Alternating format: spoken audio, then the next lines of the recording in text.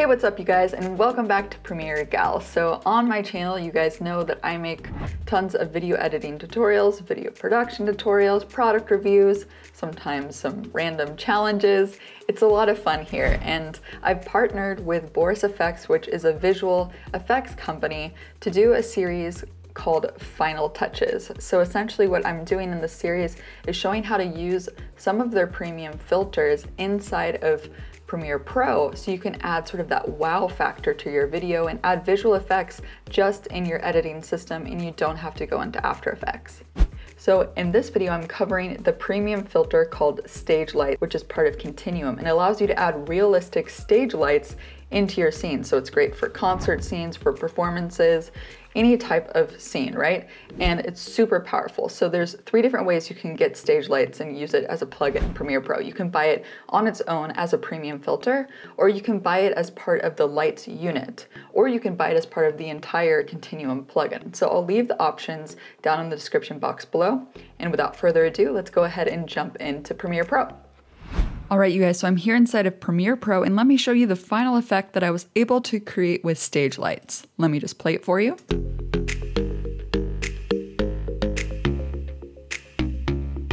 So you can see that what I was able to do, if I click on this clip here, you can see that I've applied the stage light effect, and if I turn this off, these lights here were not a part of the scene. They're completely artificially created in a realistic way using stage light, and I added some subtle smoke. And if you watch closely, the lights animate to the beat of the music, which I will show you how to create in this tutorial. So let's go to the demo clip here, which is just the original stock video clip that I got from Pond 5. So you can see there's nothing going on here, and I've muted the music track, which I got from Soundstripe. So the first step is, of course, to go to Effects, and I've already searched for BCC Lights, which pulls up the BorisFX Continuum Light unit, which has a bunch of different effects already in it. In our case, we're going to choose the stage light. So with the clip selected, you can just double click to apply it. So what this did was just create a default single light on the right. And of course, we're going to customize it and make it look great. So first, I want to call attention to the effect controls. This is where you manipulate the stage lights and add customizations. And there's an effects browser. So if you want to work from presets, you can do that. If you click on this, you can see that there's a bunch of presets here that you can work from. So this one's pretty awesome. It's called the built-in triple point white low smoke. So if you like the way that this looks, you can just apply it and you're done. There's also heaps of other ones. There's the built-in triple point triangle. There's the built-in triple point blue smoke. There's a lot of different light effects already here for you to choose from if you want. But for me, I'm just going to use the default, and instead of hitting apply, I'm just going to cancel. What I'm going to do is break down how to manipulate lights, how to add smoke, and how to use the beat reactor. I'm not going to cover everything in this tutorial, but I'm going to do the best to explain it if you're just beginning to use stage light. All right, so let's start with light. Let's toggle down here. And you can see you can add 3 different lights. We have one light source already on, so let's go ahead and manipulate that a bit. So let's go ahead and toggle down, and here you can choose a different render mode. Right now it's on natural, but you can also choose strong if you want it to be a stronger light or weak. You can play around with what type of light you want, but I'm going to choose natural. And then here's color, and I'm going to use color in the scene. I really like the mixture of blue and red, so the first light will be blue. So let's choose blue here and hit OK. Now we can choose intensity level. So if you toggle down, it's easier to use the slider. So to the right, it's more intense, and to the left, it's less intense. So I'm just going to increase that just a tad. I don't want it to be too bright because we're going to manipulate it more. So that looks good to me. And now with position XY, I can move this along the X axis here to be closer to the ballerina or farther away from the ballerina along the X axis. The same with the Y axis, which is vertical up and down. So I'm going to leave mine here. We may want to play around with this later on. And then it's on to the Z axis, which controls the light in 3D space.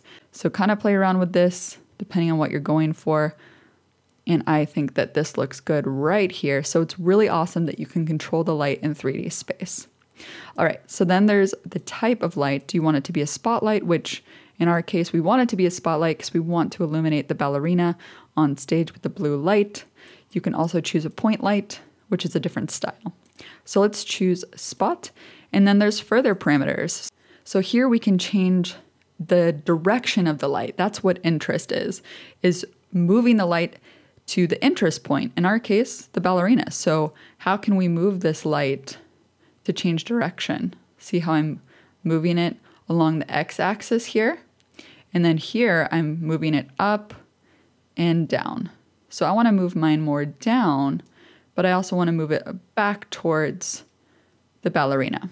So you can see that this is also here, so I can move this in the program panel if it's easier. So I can move it up, down, vertically, or to the X and Y axis left and right. So it depends on which method is easier for you. Sometimes people prefer using the point to move it, and other people prefer the coordinates.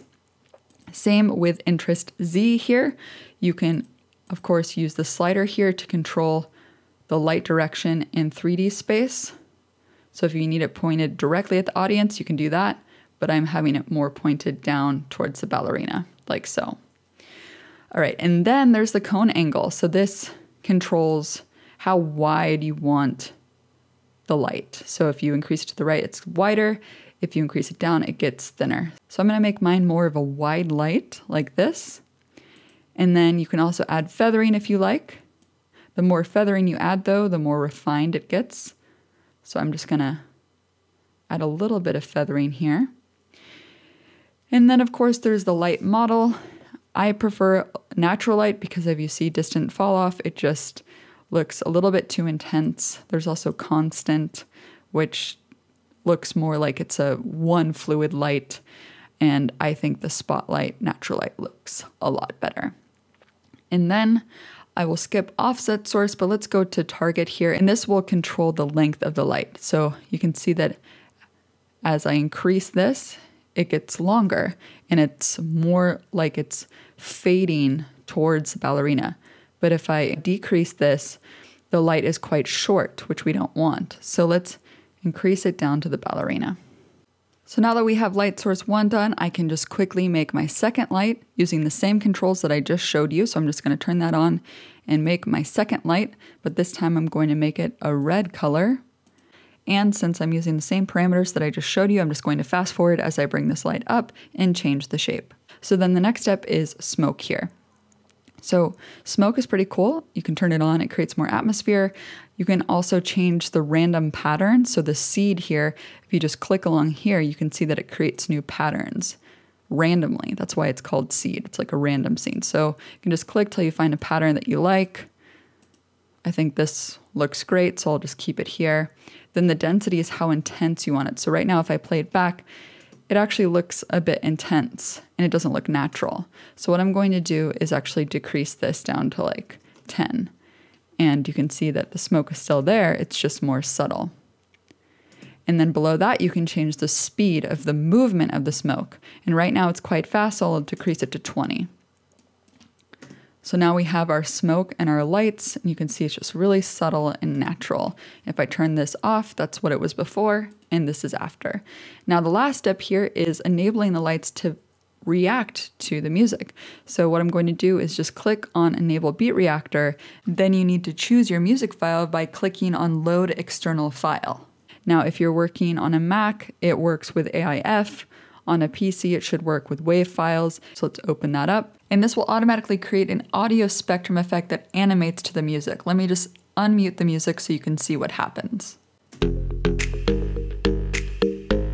But what we want to do is translate this movement of the waveform animating to the music to the light intensity. So that way the light will get brighter as the beat moves. Does that make sense? So what we need to do is choose the light intensity parameter. So let's choose master intensity.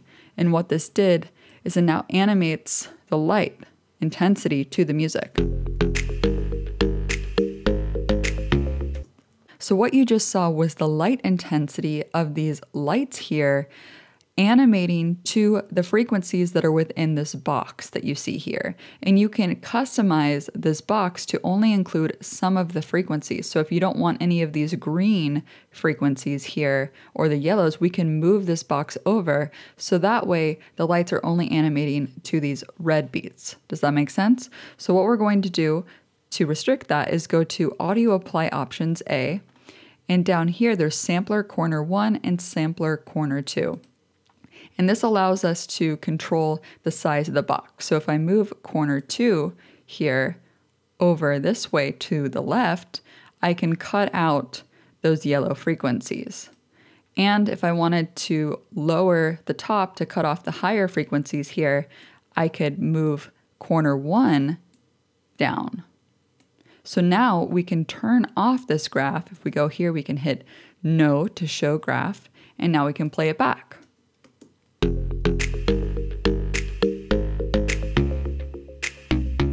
And there's one last step I wanted to show you because there is a snap in this music track. So if we listen back, you hear a snap here. And what I can do is have these lights turn on by animating the light intensity. So if I close out the beat reactor and I go to light again, from light source 1, the blue light here, I can animate the intensity. So what I'll do is I'll go to that snap moment, which is here. Right here, I want the blue light to turn on. So I'll set a stopwatch to enable keyframe animation, and then I'll use the arrow key to move to the left, 1 frame, and then I'll bring it back down to 0. And now let's go to the second snap right here, and I want to animate the same thing. So I'm going to show you where the playhead is here. Hit the stopwatch to animate, move 1 frame over by hitting the left arrow key, and then bring it back down to 0. So now when we play it back, the blue light will turn on and then the red light.